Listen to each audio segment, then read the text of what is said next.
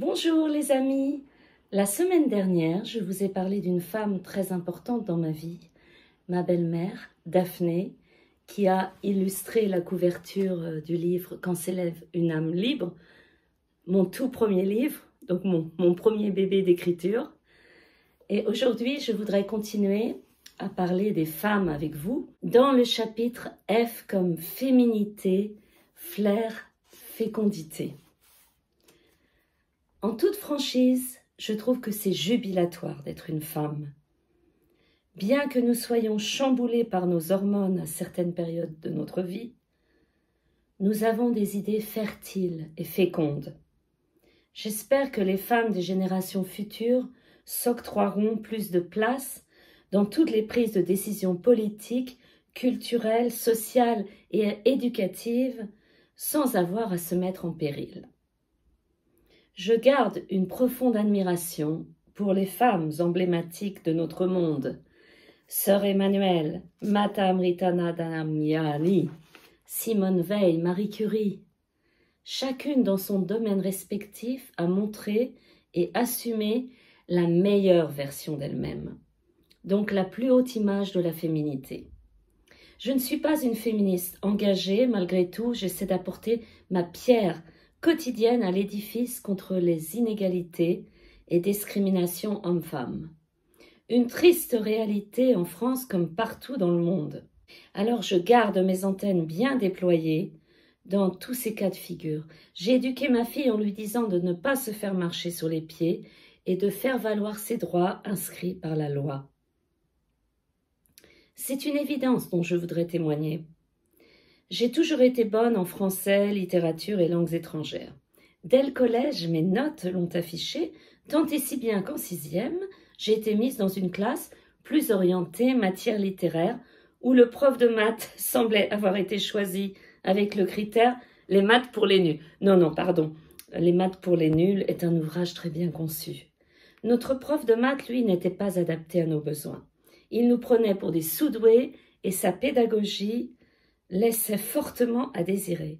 Un contrôle de géométrie où je n'avais rien compris m'avait fait obtenir ma première bulle, mon premier 0. Comme j'étais bonne élève, je ne voulais plus aller au collège le lendemain.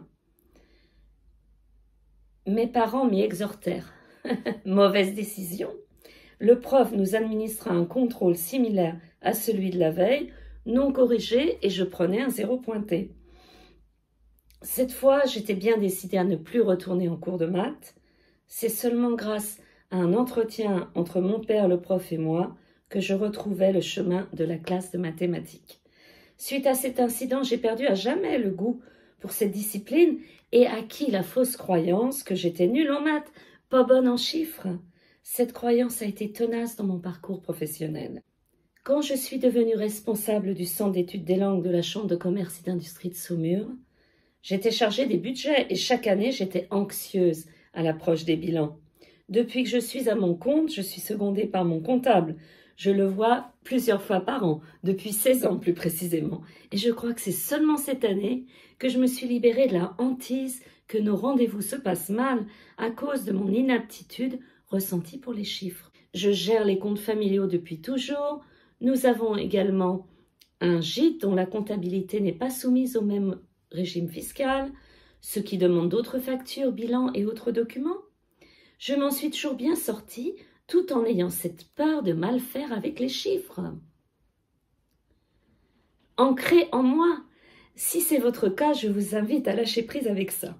C'est un conditionnement dont nous pouvons nous passer et nous pouvons tous nous en défaire grâce à la confiance en nous et à l'extermination des doutes.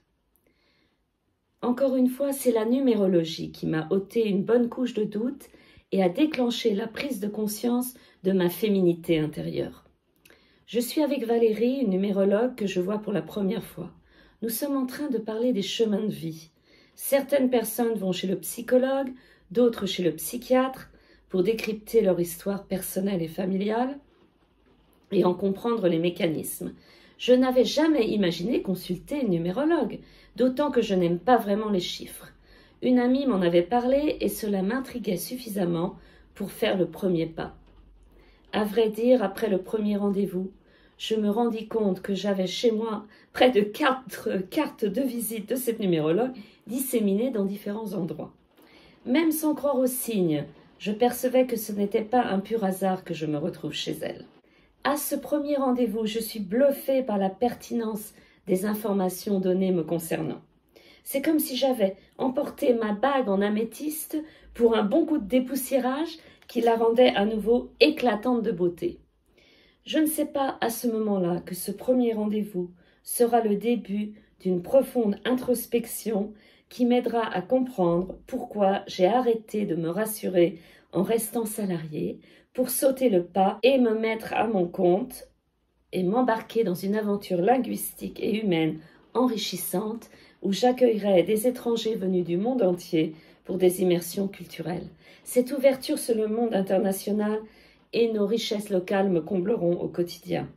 En parallèle, les formations en anglais pour les entreprises et particuliers locaux m'apporteront énormément de joie et de satisfaction. Les circonstances extérieures et mon introspection ont apporté de l'eau à mon moulin pour créer mon école de langue Parfum de France le 6 novembre 2006. 13 collègues et moi avons été congédiés de la CCI lors d'une restructuration. Avec le recul, c'était un cadeau du ciel. J'ai tourné cette nouvelle page de ma vie professionnelle comme un cheval fougueux, n'ayant de cesse d'obtenir des résultats ambitieux. J'ai laissé mon côté masculin prendre les rênes. 2 ans après, je me retrouvais dans le cabinet de la numérologue, dubitative quant à mon bien-être. J'avais mené la création de mon école de langue en parallèle avec la rénovation d'un bâtiment de notre propriété pour en faire un gîte, frénétiquement. « Tu dois beaucoup plus être à l'écoute de ta féminité, me dit Valérie. Mais pourtant, je suis féminine. Je ne te parle pas de ton apparence. C'est à l'intérieur que ça se passe. Tu dois prendre du temps pour t'occuper de toi, selon le proverbe « Charité bien ordonnée commence par soi-même ». Tu dois veiller à solliciter ton côté féminin et bien plus montrer tout ce qui est en lien avec la douceur, la souplesse et la tendresse. Oh, tu as raison, j'ai l'impression que si mon agenda n'est pas rempli avec beaucoup de choses et que je n'avance pas avec perfection, c'est qu'il y a quelque chose qui cloche. Tu as effectivement une conscience professionnelle à toute épreuve, beaucoup de respect et de discipline, mais si tu avances en sur-régime, tu risques de somatiser avec des problèmes de lombalgie, d'estomac et d'intestin liés à l'anxiété. Au moment où j'entendais ces mots, lombalgie, estomac, intestin, je visualisais ma mère anxieuse avec ses maux de dos à répétition et des douleurs au côlon allant jusqu'à la clouer au lit. Je me rappelais aussi un phénomène intrigant que je décryptais cette fois-ci. 2 années de suite, le lendemain de mon arrivée en vacances, j'allais faire un footing le long de la côte sauvage du Pouliguen et un point dans le dos commençait à me lanciner pour me clouer au lit avec un lumbago le matin suivant. J'en faisais part à Valérie qui me fit découvrir que les maux que nous connaissons sont l'héritage des blessures du passé non résolues, imprimées dans nos corps. Il s'agit d'accepter de les nettoyer pour nous remplir de bien-être. Valérie m'a fait comprendre que l'on s'autorise rarement à prendre du plaisir quand on a hérité du schéma qu'il faut souffrir pour être belle et avoir des résultats. Elle m'a suggéré de veiller à ne pas me couper de ma féminité en développant mon intuition, en allant voir le trésor en moi dont une très bonne vibration et de la curiosité pour l'enseignement, les voyages et les cultures différentes. Bien que j'ai toujours été une très bonne communicante, qui crée et anime des ambiances de fête, quand je suis en face de moi-même, je laisse trop peu de place à l'humour et à la légèreté. Ma problématique principale a été pendant des années de me soucier du regard des autres et de vouloir absolument leur plaire, ainsi que de fuir le conflit. Mon deuxième problème, qui a pesé sur moi pendant très longtemps, a été la peur du manque, d'amour, d'argent, de temps. À la recherche de la meilleure version de ma féminité, j'ai choisi comme outil de lâcher prise corporelle, le yoga, la marche, le chant, la méditation, les vacances à la mer et à la montagne. J'ai petit à petit réussi à créer des brèches dans ma carapace, à sortir de ma crainte de ne pas être à la hauteur, reconstruire mes repères et avancer pour enfin dire « j'existe en tant que Sylvie » et m'exprimer avec mes mots, quel que soit le regard des autres. J'ai la totale liberté de penser et je suis désormais à l'écoute de l'autre en me respectant totalement.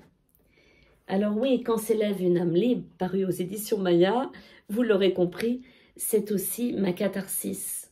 C'est la nouvelle Sylvie que vous avez devant vous. Le terme de libre veut plutôt dire guéri.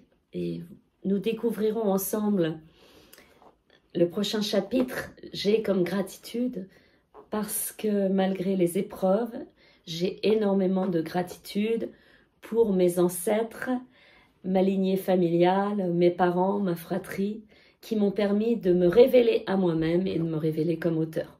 Alors, à la semaine prochaine.